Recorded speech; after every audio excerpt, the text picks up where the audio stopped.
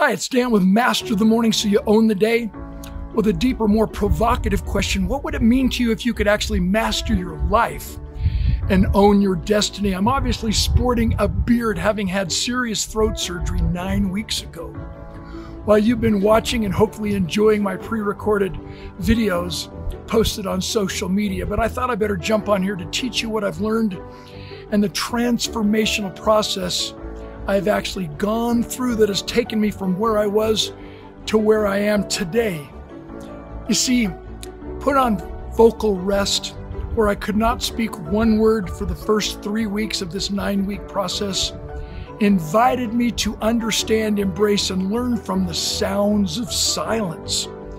Actually acknowledging the reality that we were given 2 ears and 1 mouth for one reason: to listen twice as much as we speak. And in this process, it took me to a place that I had not been before.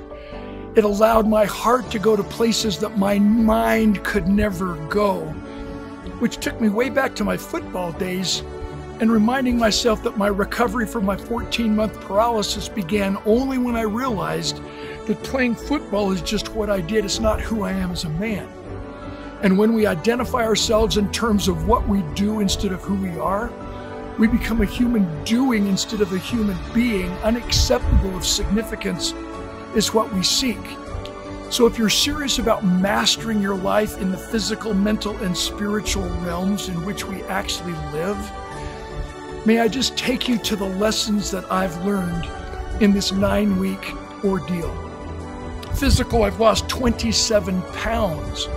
How? Why? Well, I was forced to eat soft foods and eliminate dairy, which was causing phlegm, which invited me to embrace the natural nutrition and energy from fruits and vegetables, where every morning we would brew up a concoction in our juicer with apples and oranges and carrots and beets and pineapple and ginger root, increasing our intake of turmeric and curcumin from Nourish Me, and increasing our vitamin D3 and B12 and vitamin C and zinc intake, obviously with that nitric oxide that comes from Cardio Miracle. And what did it do?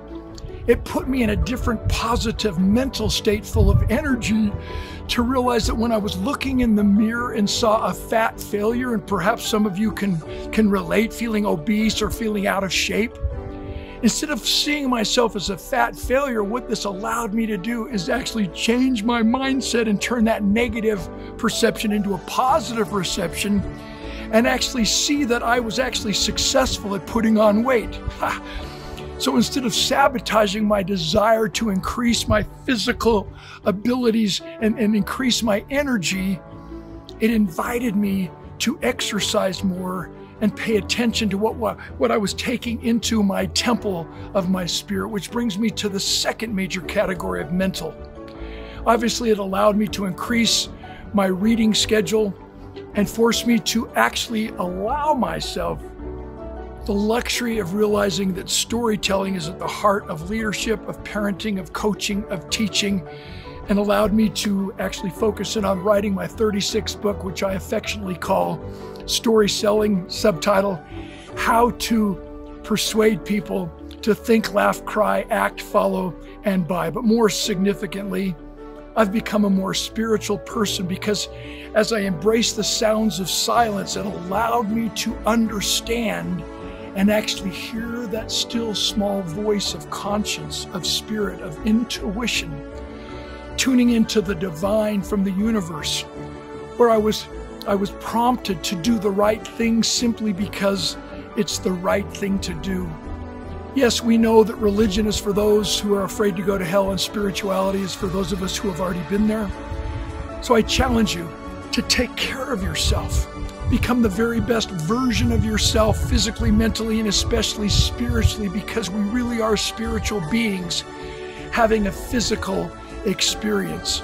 So if you're serious about mastering your morning and your life, owning every single day and your destiny, and this message resonates with you, please share it with family, friends, teammates, and coworkers so that together we can rise.